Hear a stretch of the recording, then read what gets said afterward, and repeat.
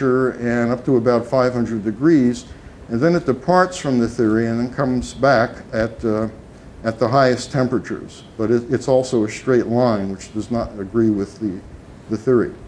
And a reinterpretation of an early single-pass merged beam experiment of Brian Mitchell's puts the rate constant over here, and that clearly appears to be incorrect. A nice thing about estimating the rate constant this way is that instead of saying there's a constant uncertainty with electron temperature, which is not the case, one can show that the uncertainty varies with electron temperature. And in fact, at the highest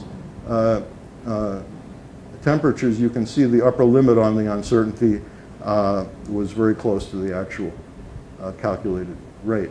These are the rate constants from individual vibrational levels. They're similar at very low temperatures.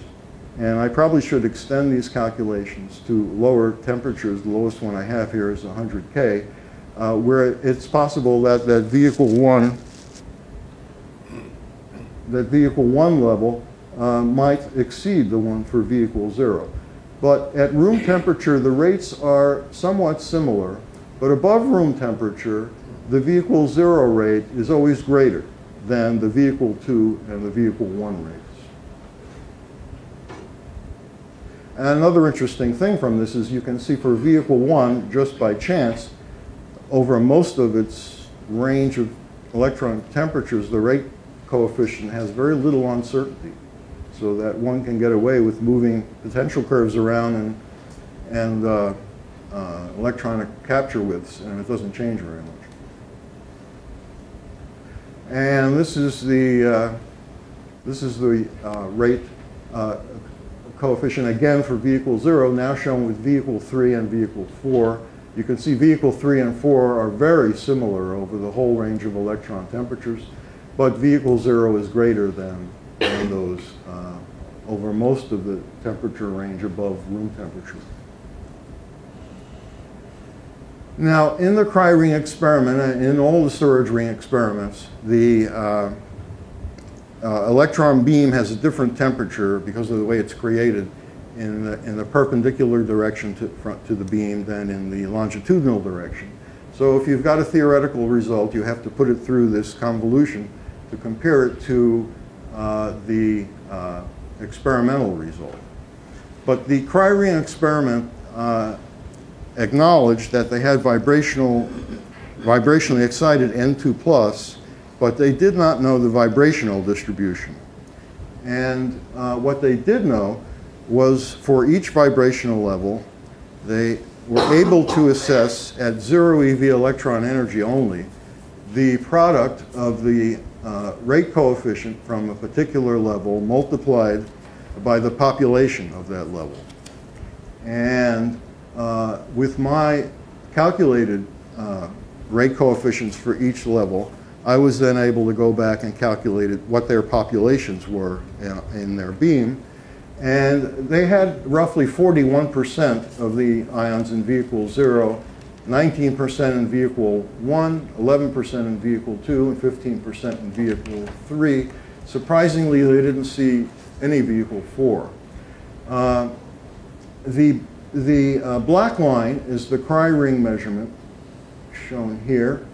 And you can see that it shows virtually no structure, primarily because this is an early storage ring experiment done back in 1998, where they estimated, where they didn't get the temperature in the perpendicular direction down low enough to start to see some structure in the experiment.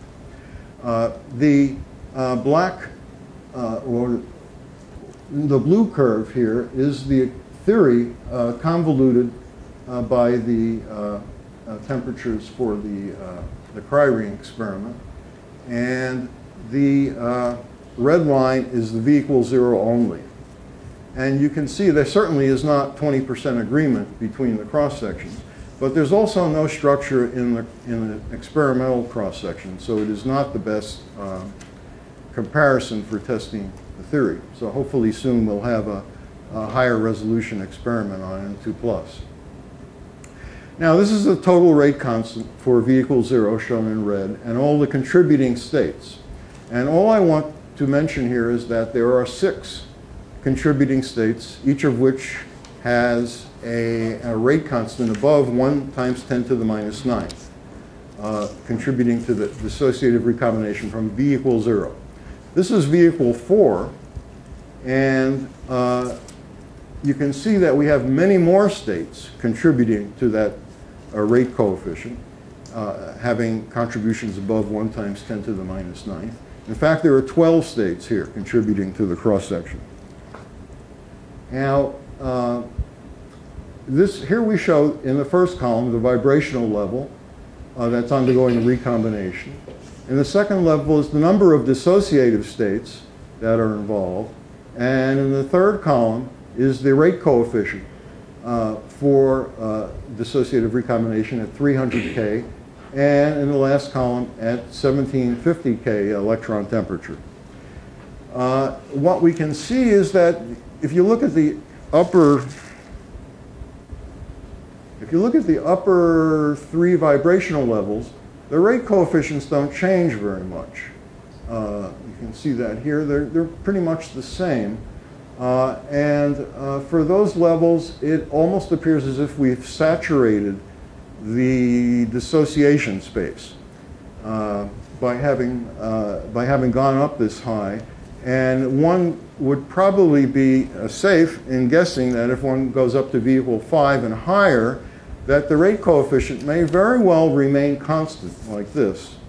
And that's something to think about for other molecular ions. And it would be interesting to do a calculation on a system where you purposely saturate the system with dissociative states and see what sort of rate you'd come up with. This is the, I'm going backwards. Now I want to say a few words about ionospheric N2+. For about 30 years there was a problem in ionospheric models in that the density of N2+ that was calculated was twice the value that was observed. And a possible resolution to this problem was proposed in 1978, and they said that, well, since there's so much vibrationally excited N2+, maybe the rate coefficient for vibrationally excited N2+ is higher than the rate coefficient for the V equals 0 level. But I've shown from theory that that's not the case. So that explanation certainly is not accurate. At the time, Fred Biondi published some objections to this proposal, and those are supported by the calculations. The situation was not resolved until last year when Richards published a paper that included a new rate coefficient for a reaction that generates N2+, namely the O plus doublet D plus N2 reaction going to O plus N2+. And that lower rate coefficient led to less N2+ in the models, and now there's agreement between the calculated and the observed N2+ density. Now on N2H+, there was a storage ring experiment done in 2004 which found a total recombination rate of 1 times 10 to the minus 7th at room temperature. And the next year, a flowing afterglow result from Nigel Adams's group found a rate coefficient of 2.4 times 10 to the minus 7th. So the question was, why was there such an enormous disagreement? The most recent paper this year by the Cry-Ring group, they reanalyzed their results and found that, in fact, their recombination rate coefficient that they now measure is 2.74 times 10 to the minus 7. And they claimed that their 2004 measurement was contaminated by over 80% of 15 nitrogen, 14 nitrogen plus, which has the same mass as N2H+. So having read this, I decided that I ought to run off a calculation of the rate coefficient for N15 and 14 plus and see if I get agreement with this early measurement by the Cry-ring group. And what happens is the calculated rate coefficient is 2.5 times 10 to the minus 7th cubic centimeters per second for the V equals 0 level of N15, N14 plus. So I find it very doubtful that this experiment can be explained by contamination with the isotoper. It seems highly unlikely to me. But it is interesting to note that the rate coefficient for 15N, 14N plus is very similar to that for N2H plus and also close to the rate coefficient for normal N2 plus. And last, I want to end on a bit of perspective, which has a little bit to do with the question I asked Christian at the end of his talk. If one, in the calculations, one automatically calculates the elastic scattering cross-section for dissociative recombination. This is not the Coulomb scattering cross-section, which is infinite, but this is the cross-section for coming in, being captured by a dissociative state, rattling around, and then being thrown back out. And that cross-section is very high, 1 times 10 to the minus 6 cubic centimeters per second. So we can easily calculate the number of captures out of every 10 or whatever that lead to dissociative recombination. And what one finds is that for every 10 captures, about 10 of them involve just coming in, jumbling around, and being thrown out, and 2 of them involve dissociative recombination. So after all this work, one concludes that most of the time nothing is going on. But some of the time, dissociative recombination is going on, and that's important. So thank you for your attention. Any questions? Steve, about the N2H plus measurements, the data were not reanalyzed. The experiment was redone. So it was actually a completely new experiment. But wasn't the machine taken apart by then? No, the machine is only being taken apart now. So this data was from 2010. I thought the machine, I thought the parts are already in Germany. No, the experiment was done in 2010. Okay. The data was only published a few months ago. Okay. So it's actually a new experiment. Okay. The assumption at 80% is highly dependent. We don't really know at what point the ion source switched over from making N2H plus to making N2. So we had basically 2 gases, N2 and H2. So at some point, probably over the night, the H2 ran out. So of course the magnet's still set up to eject N2H plus, mass 29. So even though there's no hydrogen there, you still get N2. It's not pure 14-14. There's a few percent of 15-14 in there. So, you know, you still get ions going into the ring of the right mass to charge ratio. They just happen to do the wrong angle. So at some point when the cross-section is being measured in the branching ratio, we have some contamination in the measurement from N2H plus in that sense, not from N2 plus, but we don't really know how much. So this is basically coming from what we think is going on. We have no other estimate of what went wrong.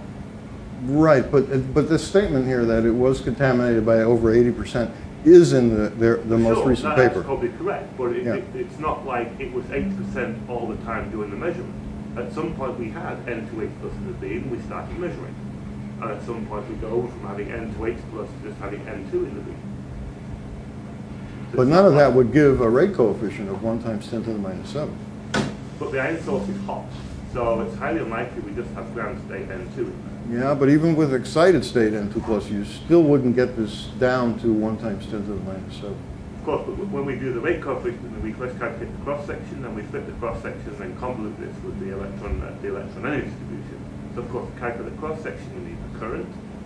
So the current we get from measuring on every injection, we measure the current of the ion. But of course, we have, at some point in the night, the current, average current was dominated from what we measured the first 6 hours.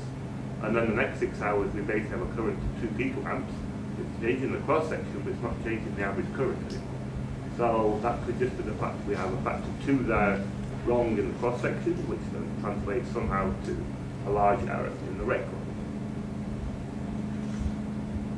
Okay.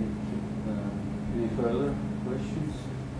I didn't quite understand. How did you extract the vibrational population for the historical measurement? Well, the Cry-ring measurement reported the product of the rate constant times the population for each vibrational level of N2+. They did not know the rate constant for each vibrational level, and they did not know the population. They knew the product of the two. Now, if you say that the rate constant is the same for all the vibrational levels, then you could get the population, which is sort of what they did in that paper. But that's not at all the case. The theory shows that that isn't the case. So I took my calculated rate constants for each vibrational level, and from their product, I simply found the population. So if you say, let's assume that the rate constant is the same for all vibrational levels, how does the rate constant contain, the measured rate constant, contain any information on the underlying population? The measured rate constant, you mean the experimental rate constant, does not have information on it. Right, it doesn't. But along with this additional information that was in their paper, one could then use that rate constant, and with my individual calculated rate constants for each vibrational level, determine the population. And this additional information in the paper was the different vibrational populations? No. It was for one, well, they actually had two vibrational populations, but this was for one of the vibrational populations. So they knew the fraction of their ions that were in a certain vibrational state? No. No, all they knew was for each vibrational level, by using their multi-channel detector, they knew that at zero, and they only did the measurement at 0 eV, electron energy. They knew basically the intensity coming from each vibrational level, and that's the product of the population times the rate coefficient for that level. But Holger, we used the imaging experiment, so then you can see where the extra vibrational energy going into the product.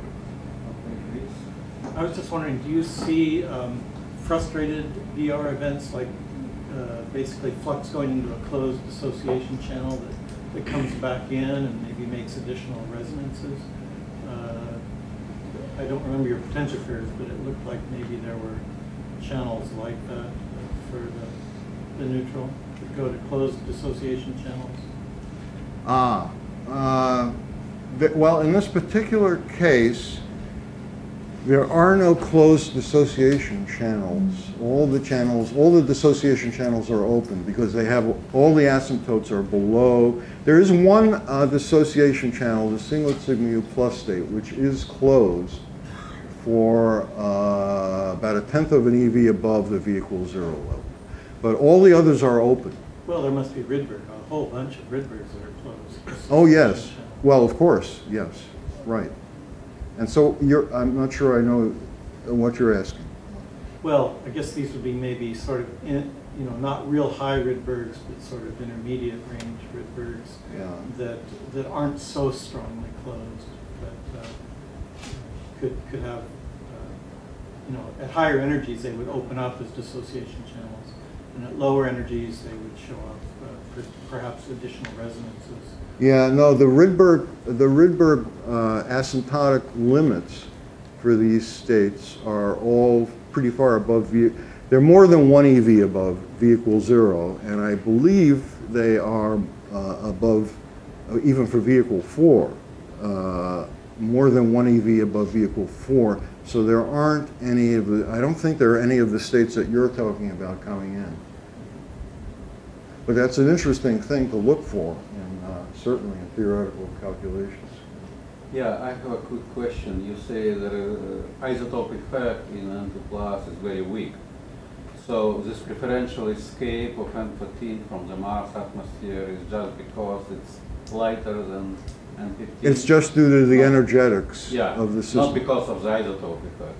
Well, this is the first chance that that there has been a measurement on the rate coefficient for N15. No, it's not the rate coefficient. It's the energetics of simply for N15, N14 plus. Its energy relative to its asymptote is enough to cause the preferential escape of N15.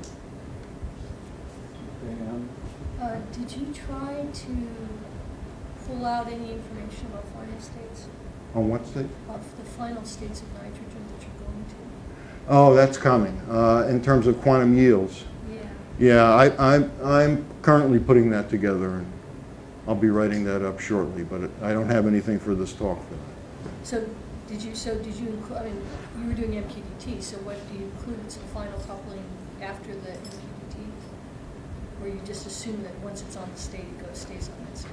Well, in the case of N2, you can't make that assumption because, you know, O2 is very nice. You can make that assumption in O2, but at N2 you can't because there are avoided crossings all over the place. And so you can do the calculation by, you can do Landau-Zener and see what's happening at every avoided crossing. And that's one thing I have done. Yeah. But I don't have results to give you today on that. Okay, I think we have to stop discussion at this point, and let's